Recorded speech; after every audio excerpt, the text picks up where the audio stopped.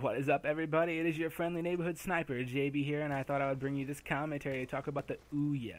OUYA. No, I'm just playing. It's called the OUYA, I guess. It's supposed to be a new console. I'll put links in the description, so if you guys want to do your own little bit of research on it, you can do that. But, yeah, I'm just going to hop right into this. This console is basically a free-to-play console. Every game you get should be free. But the thing is, with this console, with all the free games you buy, there'll also be like purchasable DLC. Like, I don't know how to explain it, but there's stuff you can get. You can buy the stuff, but you get the game for free, if that makes sense. This is for like those casual gamers who play Angry Birds on their phone, or Fruit Ninja, or Temple Run 2, Subway Surfer, 100 Floors. You know what I'm talking about, all those games. Yeah, this is like basically going to bring that to your TV. Personally, it doesn't really catch my attention. I don't really think I'm gonna get one of these. I might look cool, but I don't think I'm gonna invest myself into one of these. But yeah. This thing is said to be released in March, and it's going to be a cheap console. It should be sold at about $100, and for what it's worth, I think that's a good price in my opinion for the kind of console it is. You don't want to price it up like next to the PS4 and the Xbox 720 when they're about to come out later too. And, yeah, let's look at the specs a little bit. This thing has 1 gigabyte of RAM, when the PS4 is going to have, they're saying 4, and the Xbox 720 will have 8.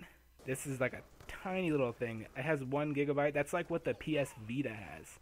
And, yeah, graphics-wise, it's not going to be the best. Like, it's going to have graphics like your iPad would have, or your smartphones. If it's 1080p, it'll have somewhat good graphics, but they're not going to be nearly on par with the big consoles coming out later this year. And the graphics-wise, I guess the graphics that it's going to be running is going to be called NVIDIA. And yeah, there will be no HDMI on this console. It's not going to be like none of that stuff. This thing's going to only be for games and Twitch TV, if that makes sense. That's it. Games, Twitch TV. Maybe they'll add Netflix later or Hulu or stuff like that. Time can only tell, but for now we know it's games and Twitch TV. And in my opinion, I gotta say, this controller and the system looks so sexy. I love how they look. They look so futuristic. It's just like, it's eye candy, man. It like pulls you in like, oh, it looks so good. But when you actually find out what the console is about and what it does, it's like, I don't really know if I want that, because the PS4 and 720 is gonna be coming out soon. But this console is supposedly going to be like, you buy it, it is yours. If you buy it and you want to mod it and take stuff out and switch it and mess it up and play with it and mod it, you can do that. They do not care what you do with it. You can mod it. And yeah. But, so, that's basically all I have for you guys about the OUYA. Basically, it's going to be a lot of mobile apps, like what you play on your phone, or your iPhone or your Android phone. If you have one of them Obama phones, then no.